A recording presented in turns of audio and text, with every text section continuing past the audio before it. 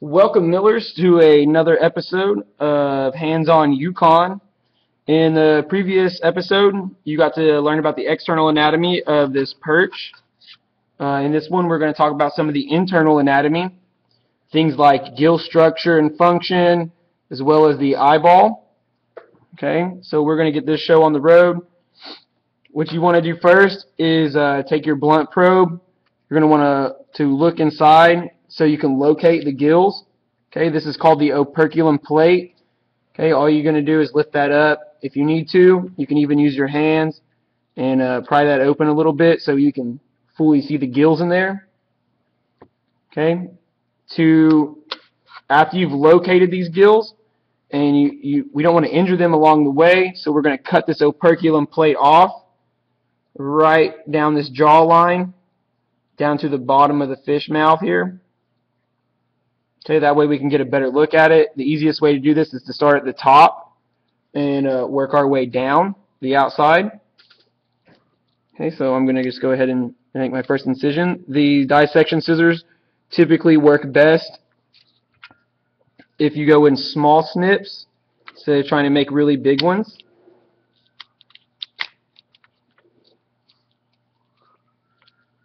Don't be afraid to get your hands dirty here. You're not going to hurt this guy. Okay.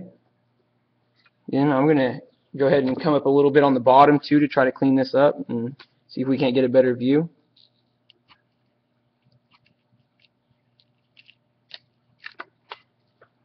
Alright. So we can see pretty well in there. We can see that this fish has several sets of gills in here. You can take your blunt probe and try to separate these guys and maybe count them out. I can see at least 4 sitting here in different areas. At this point in your lab, you're going to discuss how structure and function of these guys are related. So something along the lines of how this gill looks kind of like the side of a feather, creating lots of surface area, and what function that may result in as far as helping the fish obtain more oxygen from the water that flows over these gills. To get an even closer look at these gills, we're going to cut each one out section by section. So just try to save as much of this gill as possible. We're just going to make a nice little incision down the sides of these gills. I'm going to take our forceps and try to remove those now. Here's 1 or 2 gills right there. Very nice. We'll set those to the side for later.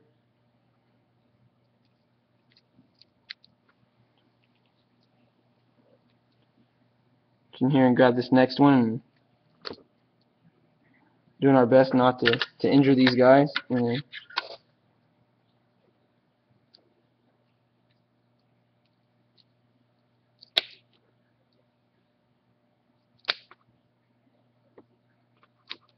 Here's another one. We're going to set that to the side.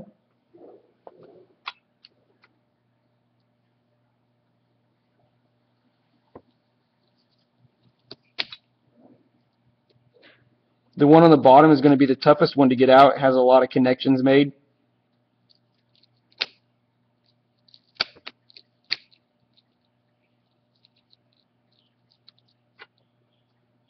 And we're going to go ahead and pull the guy up.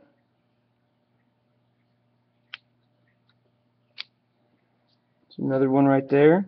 Set that to the side. You can see right here that this guy had about 4 gills total. Okay, make sure you try to count how many gills your fish has.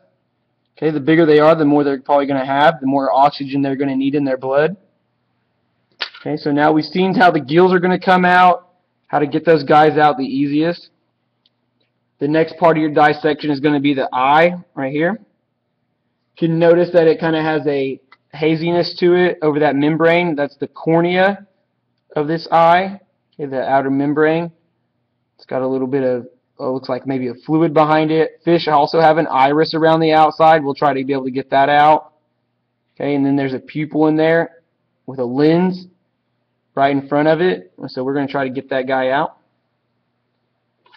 Easiest way to get this out is probably going to be to make an incision right here along the operculum plate that we did and just kind of cut the skin out towards this eye.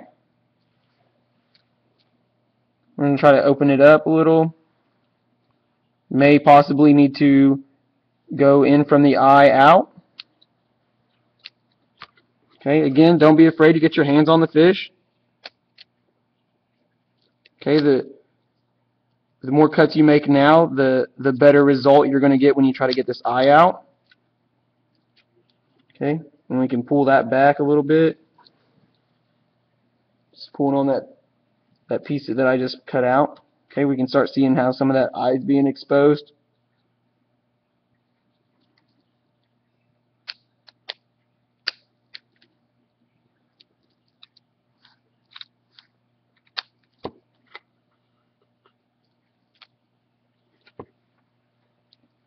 What you might be starting to see right here is some this yellowish colored tissue. Okay, that's mostly an adipose or a fat tissue.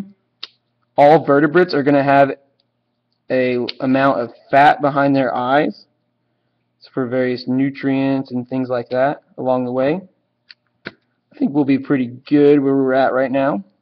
Okay, so you can see here that his eye is set in pretty deep in the eye socket. You can kind of take your blunt probe down in there and feel around. See if you can't free it a little bit from the sides of the eye socket. Okay, remember there's an optic nerve down in here. We don't want to really harm that too much.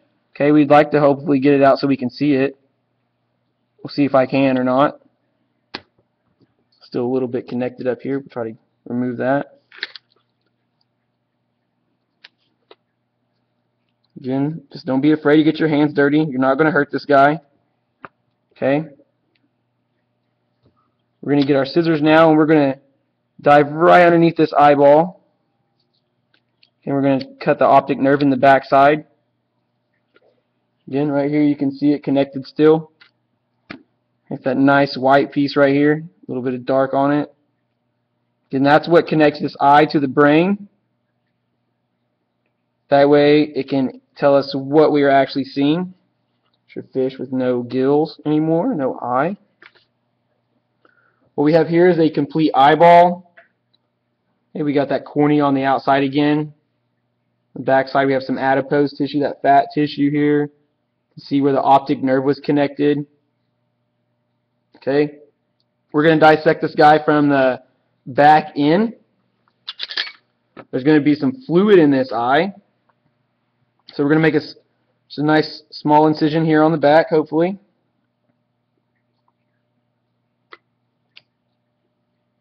Just cut it right on open. Okay, we need lots of room for this guy to come out. Several parts to an eye here, so I'm just going to unfold it slowly. You're going to find some muscle tissues up in here, different kinds of things. Just going to pull it right out of the sclera here.